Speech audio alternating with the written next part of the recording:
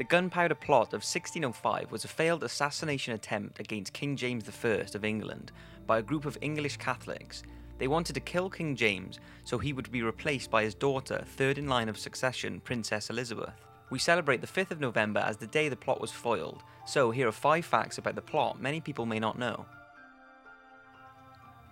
The plague may have helped prevent the Gunpowder Plot being successful.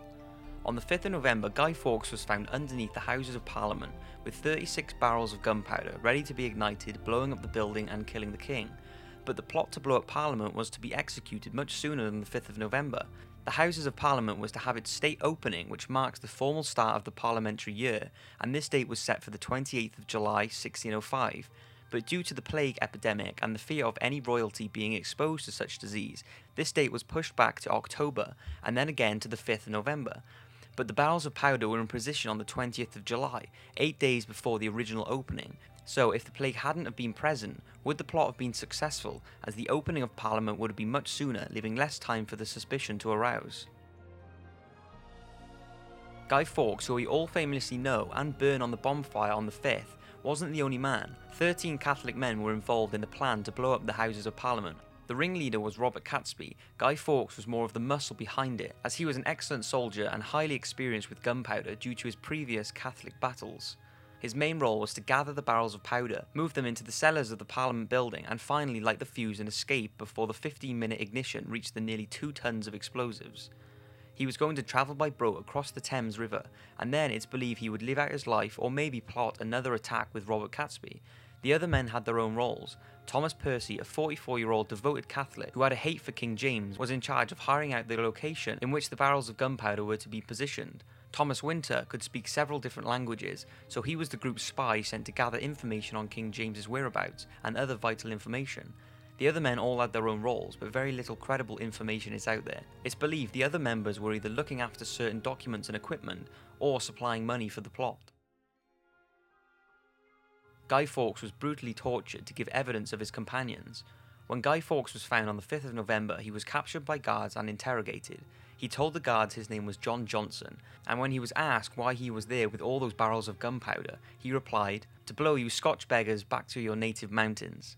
Fawkes fully admitted his intentions to blow up the Houses of Lords and expressed great regret at his failure to do so. On the 6th of November, due to Guy Fawkes' non-cooperative manner, King James gave permission for mild torture to be introduced to Guy. Of course, this progressed to the harshest torture devices England had to offer, and it is believed he was placed on the rack, a device that was used on stubborn victims who would not give information. It is believed that only after he found out his fellow plotters had either been captured or killed trying to escape did he reveal their identities. In these famous pictures, you can see the torture was taking its toll on Guy. Here is his signature before any torture, and here it is again after 72 hours of so-called mild torture. On the 30th and 31st of January, Guy Fawkes and other remaining plotters were hung, drawn and quartered. Their heads and other portions of their bodies were set up at different points around Westminster and London. The plot was foiled by one simple letter, the Monteagle letter. If not for one letter sent by an unknown person, Guy Fawkes would have lit the fuse to the barrels, and we may be living different lives to what we are today. But on the 26th of October 1605, while sitting at supper at his house in London, William Parker, who was the 4th Baron Lord Monteagle, received a letter warning of the Gunpowder Plot. As he was to attend the state opening of Parliament on the 5th of November, it's believed someone didn't want him to die. This could be due to the fact he was a Catholic, and many members didn't like the idea of killing fellow Catholics, innocent people and possibly children. The exact sender of the letter may never be known, but many believe it was Francis Tresham, who was one of the 13 plotters in the attack. His sister Elizabeth Tresham was married to William Parker. Another reason to believe the sender was Francis is due to the fact that after he was captured he was poisoned in his cell. The fact that he was poisoned quickly led to rumours that this was organised by Monteagle and other members, as it was the letter, probably from Tresham, that led to the discovery of the plot and the capture of a number of terrorists. Poisoning would have spared him from being hung, drawn and quartered like the other members, which would have almost been a reward for his warning. For his service in protecting the crown, Monteagle was rewarded with £500 and £200 worth of land, which was considered a lot back in the 1600s. The Gunpowder Plot may have never worked in the first place. Despite all the planning, the delays and even the Monteagle letter, many scientific experts are certain the plan wouldn't have worked. The fuse to the barrels that was installed in July would have been too affected by the damp and cold condition the Parliament cellar was exposed to, and this would have rendered the fuse unlightable. Of course, we will never know for certain if the fuse would have lit, but even if it did, it's also believed that the 1+ tons of gunpowder was spoiled, as gunpowder has to stay dry. Since the opening of Parliament was pushed back, the gunpowder would have been sitting for longer, just like the fuse. Once discovered, the barrels of powder were sent to the Tower of London, and there they were declared as decayed.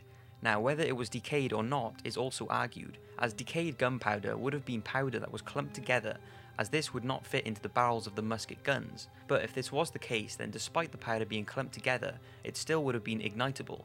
So not knowing exactly what they meant by decayed, we will never know if the Gunpowder Plot would have worked, one of life's many mysteries. So remember the 5th of November, Gunpowder Treason and Plot.